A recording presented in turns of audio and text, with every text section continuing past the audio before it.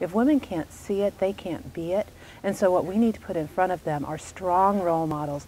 The Junior League of Greenwich and the YWCA hosted a screening of Misrepresentation at Bow Tie Cinema on Tuesday evening. It's important for everyone to have a voice, and I think that's gender neutral, but women have been underrepresented, and I believe that this documentary shows that pretty clearly. The documentary exposes how mainstream media contributes to the underrepresentation of women in positions of power and influence in America. Misrepresentation is about challenging stereotypes on women and adding women's voices to the ongoing conversation around discrimination and projection and some of those areas.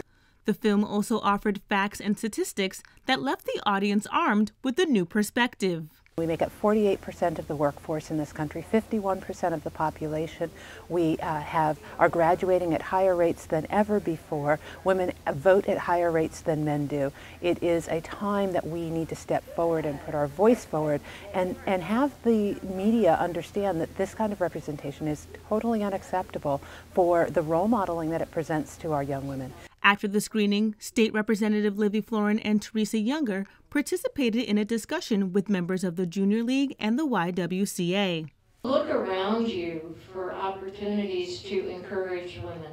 Maybe it's on the Board of Education, Board of Estimate, Representative Town Meeting, a leader of the not-for-profit. These are the kinds of experiences that will stand any political leader or any leader at all. What's most important is that you know yourself and that you be true to yourself. And I think the other thing we have to know about ourselves is to not judge other women and how they are going about it, because I think that's more detrimental. For more information about the documentary, visit misrepresentation.org. In Greenwich, Kwegyirba, Croffie, itsrelevant.com.